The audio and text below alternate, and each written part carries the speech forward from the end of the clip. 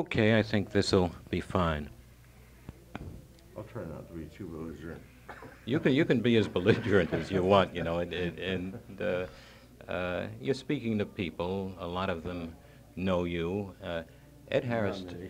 no, Ed Harris told me that, as a matter of fact, you're quite well known in Europe. Well, people tell me that, but of course I have no assurance of that at all. I've sold records there, and Oliver Daniel tells me that I am, but I don't know personally.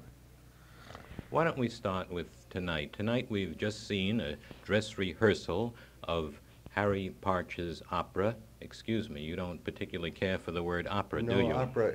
opera denotes, in my mind, an Italian thing or at least a European thing. This is not European in any senses that I understand it, even though I would not be opposed uh, to being put beside Mussorgsky, for example, at all. But it's still very different from Mussorgsky because it involves musicians on stage. That is the big difference. And the musicians are actors. They're in costume. They've got painted bellies, for example. And Mussorgsky didn't paint his musicians' bellies. All right, so then it's not an opera, but to use your own I call it term. a show. I call it a show. And this is the only word I can come up with. Somebody in New York called it an extravaganza. This was not this work because this has never been done before. Extravaganza. This woman, this is Peggy Glanville Hicks, a composer. She said, "What shall I call this?" All I can say is an extravaganza. Well, I've heard that you like to call it occasionally a music drama. That's right, or a dance drama. This one is a music drama, certainly. Well, the title is Delusion of the Fury, and it is based on folk tales from Japan and from Africa. Right. Now, I would like to ask you about the Oriental and African influence on your music, on your Oh, compositions. it's been very great. It's been very great. In fact, everything. I don't know where I belong. Somebody else is going to have to decide this because I can't decide it because I grew up with Christian hymns. I grew up with Yaqui Indian chants and Chinese lullabies because my parents had been missionaries and they became apostate and they left and many other influences. Hebrew chants for the dead, which I experienced very early in my life. And so, where do I belong? I don't know. And anyway, in this case, a great many people have said that my work is Indonesian because there's a great deal of percussion. Well, there certainly is an Asian sound to it, and to anyone accustomed to it, there's some echoes of a gamelan orchestra, Yeah. but it's entirely different. It's strictly Harry Partch. No person who knows gamelan would call it gamelan. This has been my experience all through my life. Uh, you know, Anglo-Saxons, or let's say people in this country, call it Asian or call it Oriental. I have never known an Oriental who calls it Oriental. Well, I guess people do look for a frame of reference Exactly. because the music certainly is different, and as I said, it's pure Harry Partch. And one of the reasons, of course, is that, as it's been described to me, you've taken the regular octave, which on the piano keyboard has 12 intervals, and broken it down, or perhaps we should say refined it, or built it up, if you wish, into 43 intervals in that one octave. Well, this is very ancient. It's very ancient. The idea of microtones is about as ancient as you can get. It's not my idea. And by the way, it's not 43. I have 43 on my instruments of fixed pitch. But actually, I don't limit myself to anything. Nothing whatever. You mean you do use more than 43? Oh, indeed I do. And in fact, even on the instruments of fixed pitch, I have reeds. And one of the musicians on the Chromolodion has a little jar, and he has to put in another reed at a certain place in order to get another pitch.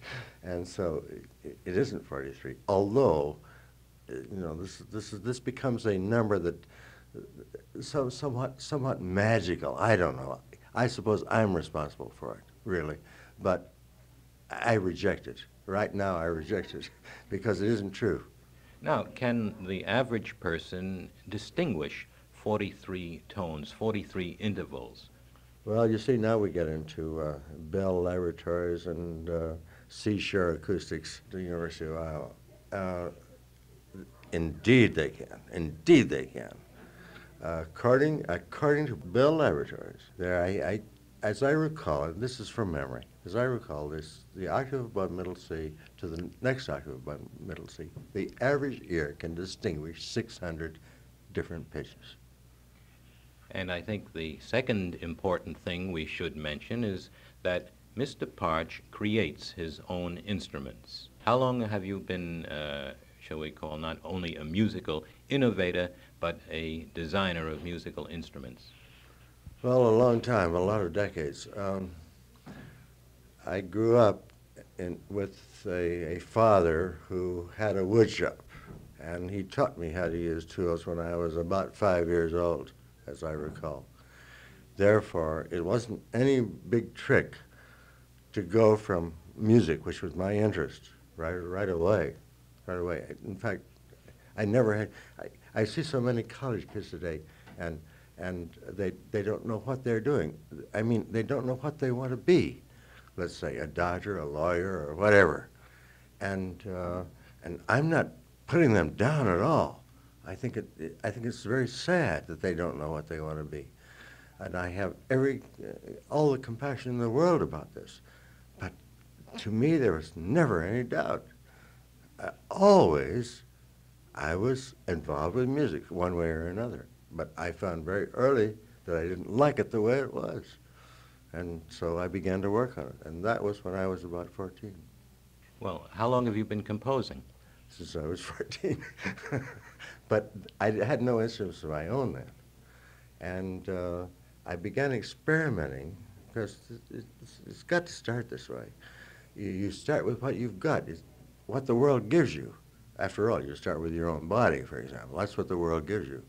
And I started with what I had, and I found very quickly that I could do nothing with a piano. It was static, it was fixed.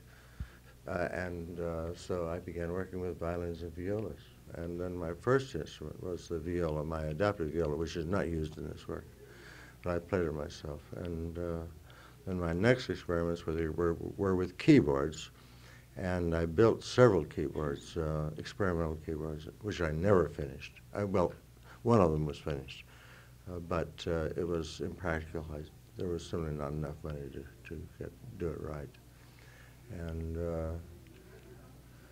well, after that, the guitar, that's another one that I experimented with. And I gave up on guitar because, no, I didn't really give up, except with this plastic rod that I have, because then you can do it by ear, you see. You can't do it by ear if you have frets, or you can to some extent, because, of course, good guitar players can move the string on the fret and get different tones. But well, I was going to say that you started composing at the age of 14, yeah. But 1930, when you were 28, was sort of a turning point for you. 1930, that's right. How did you know this? I read a little. I burned everything I'd written. You really destroyed all the compositions you've been working on? Everything. I had, what did I have? I had about 50 songs, I had a string quartet, a symphonic poem, a piano concerto. Yes, I destroyed everything. But this amazing part is that I destroyed nothing, because it's all up here. It really is. And amazingly enough, I keep, not in this work. I didn't go back in this work at all. But in much of my previous work, I pulled out of that. Then for the creator, for the artist, nothing is lost. Everything is a building process, building on the past, on what you had done before. Oh, indeed, indeed, indeed. It's like somewhat like the Frenchman who did a big mural on a mirror for some woman in London, and the bombs came down during the war, and the thing was destroyed, and she said, "Oh, your work is destroyed." And he came and looked at it, and he put it back together, and he said, "No, now it's complete, because it was so much more beautiful, broken." Well, you see, this is not really a parallel. This is not really a parallel. Everything is fragile. Life is fragile. Instruments are fragile. I know this, and I don't expect it to be any other way. Well, certainly some things do endure. Well, in music, you see, music is quite a different thing than art, where you have almost complete freedom, in the sense that one can put things together, all kinds of things together, like pop art. You don't have to have a capital investment, a real capital investment, before you buy paints and brushes. But you do in music, and therefore, the corpus of knowledge and literature and so forth that goes into music is much more laggard in the sense of following some path. Now, you see, the chance people, the electronics people, they're throwing this all overboard. Well, I'm against it. I'm against it. I do not throw overboard everything that's happened. I seem to.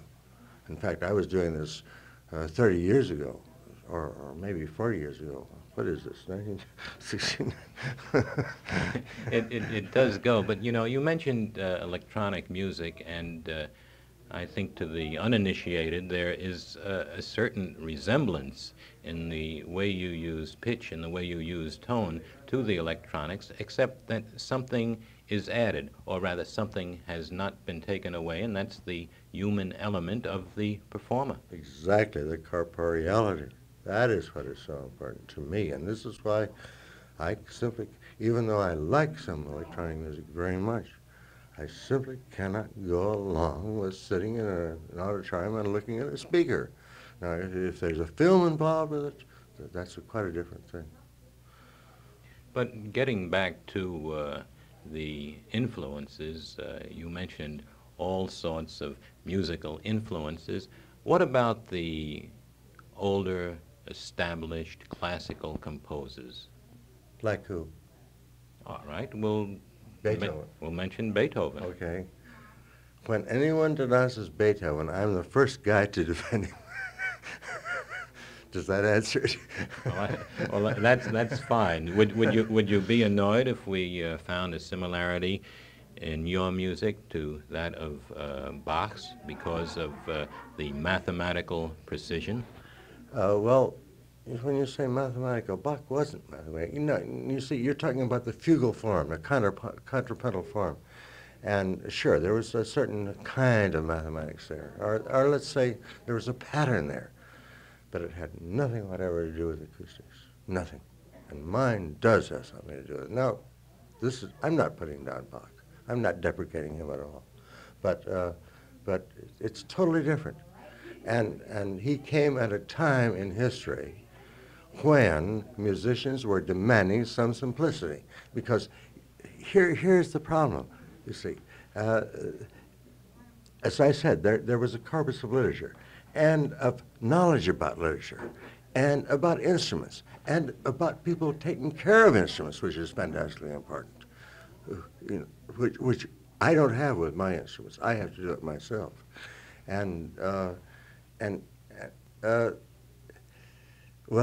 This is totally different. It's just totally different. He was fulfilling a need at that time, a need for, in a sense, simplicity. And he did it very well. I can't put myself in that time and compare myself at all. And See, it's like Bach. I would like to go back a little farther, really. Go back to Monteverdi and Peri and the Renaissance, and say that this is not my beginning either. In fact, I have to go back to the African jungle and the Chinese classics and India, although India is so complex that I can't bring myself into that at all. But, well, so is the African jungle. Well, how can I pursue this? Except you've got to lead me. Okay, then why don't we stop here a moment and go out and take a look at the instruments that you designed. Mr. Partch, now that we've had a chance to look at and to hear the instruments that you designed and which play such an integral part in your music drama, The Delusion of the Fury, I think I would like to ask you what your definition of music is. I would preface this by saying that at first I was going to say the music that I heard tonight was out of this world, otherworldly. But in a way it isn't, because these are very much the sounds I've been accustomed to hearing, but tonight in a different way. I don't know how to answer that. This comment has been made many times, that they expect it to be dissonant, for example, 12-tone, for example, which I have nothing to do with. I am very concerned with consonants, tremendously concerned with consonants, which is probably why you say that it isn't too far out for you, or I'm not sure I'm quoting it correctly. But I am concerned with exploring the world as it is. That is consonance. I'm not concerned with exploring dissonance right now. We have never explored consonance. Never. The Renaissance people tried to, but immediately Bach came along and destroyed it. I don't blame him for destroying it, but he destroyed it in this sense, that he equivocated. Or, no, it wasn't Bach alone. There was a lot of people. But he is the guy who put the halo on the head, you see. So there was an equivocation between consonance and dissonance. Consonance was not clear, dissonance was not clear, because in the piano scale, nothing was consonant, nothing was dissonant. Well, I would think, too, that the sense of consonance comes through not only in the music, but in the theme of the music drama of tonight. If I'm quoting you correctly, you described it as a ritual of dream and delusion. And what else? And also of a reconciliation of life with death and of life with life. Right. I can't explain that. Would you explain it in terms of human consonance? Well, I'm not sure I know what that means, but I suppose so, yes. In the basis of what my understanding of you is concerned, I suppose so.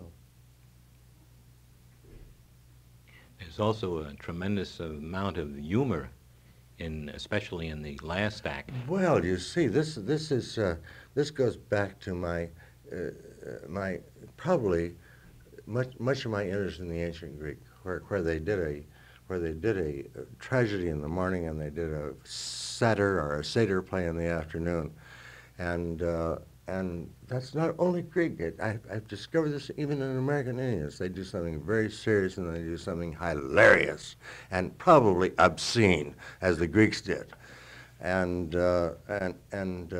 So this time around, I found these two. Oh, when was it? About 1960. I found these two things about the same time: this no play and the African tale, folk tale, and I thought at the time, wouldn't this be a great combination in one evening to do these two things as a tragedy and, well, whatever you want to call it afterwards.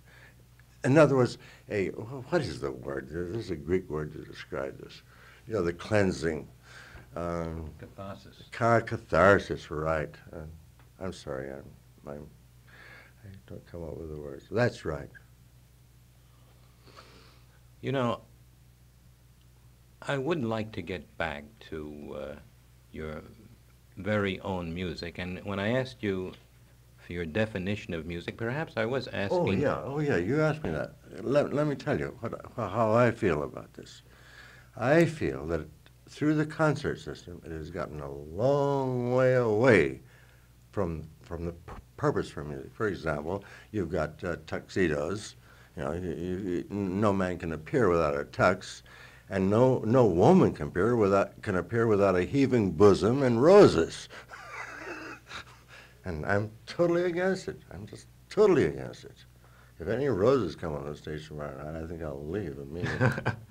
Do you think, for this reason, music has been constricted because the audience, in a way, was constricted? The audience, I went to something, I won't mention any names, but I went to an audience, it's the last time I attended a concert. It was, oh well, why go into details? Anyway, I attended a concert.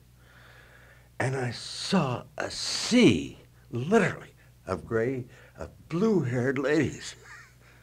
Okay, if that's what draws concerts, if that's what holds concerts together, I'm totally against it. Well, I was against it when I was 18, you know, so this is not new to me. But it was true then. I said at the time, where am I? I'm 5 decades ago. Because it hasn't changed at all. And I want to get people like your son here involved. Well, how would you want people to listen to music, to attend a concert? I want to get back to ritual. I don't want them to close their eyes in a dark room. It's ritual. It's ritual. It's ritual constantly. Unless it's part of ritual, it's not part of life. Now, what have we got in ritual? We've got death and birth and marriage. And look at it. Look at it. It's ghastly. So far as music is concerned, it is totally horrible. Do you think that the musical climate has changed to the point where your work, which I can't answer that. I just cannot predict it. It's ridiculous for me to try to predict. I don't know. There was a time when I thought that that I could change things, but I don't know. No, I have no idea.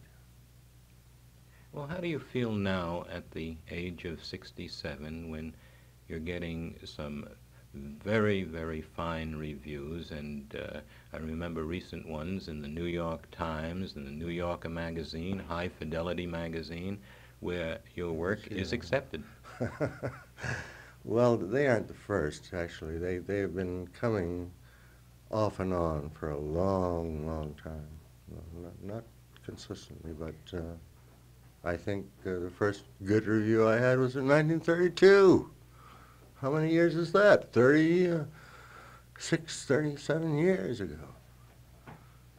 So it isn't sudden, even though it seems to be sudden to people who don't know that I've been around. Do you have any particular feeling about that? Is it Well, coming? Sure. I have a feeling about it. It's too late. It's too late. I can't react the way I could have, and I can't react in the sense of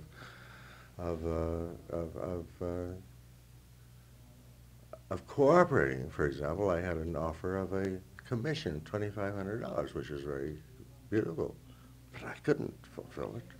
It's out of the question. I simply couldn't fulfill it. Well, you've been described as a musical loner. Do you accept that definition? I have to. There's no other way. Can a composer work in a vacuum? Can a It musical... isn't a vacuum. It isn't a vacuum. As long as audiences respond, it is not a vacuum. But the audiences are getting bigger and they're responding more. That's right, that's right. But I have less energy to cope with. Well, do you think you'll ever really stop composing? Not as long as I live, no. Where do you hear these sounds of yours? Where? I don't know how to answer that. One experiment leads to another, just like with a scientist, every question, when solved, leads to another question. So I couldn't answer that. Yeah, I built percussion instruments. I kept getting lower and lower and lower. And finally I thought, well, if I ever have a house, I'm going to have a stairway with a huge built-in marimba eroica so that I can run up the stairs and we'll go up the scale. But you see, I don't know. Well, okay. Are there any instruments that you have not constructed that you'd still like to build? Oh, indeed. But I can't describe them because it's very difficult to, I don't know what I'm going to do. In a sense, it's improvisation. If I don't get a good sounding one, I have built the little Cathara 9 times, built and rebuilt it 9 times. So I don't know. In order to get better sounds and more what I want. Mr. Partch, how many instruments are there here that you used in the music drama? I can't even remember. There are about 24, I think, fairly large to large instruments. And there are about 7,000 pounds of instruments, roughly. And a lot of small instruments, drums and claves and that sort of thing. Now, some instruments have a base of familiarity. This one we're looking at now does look like a xylophone.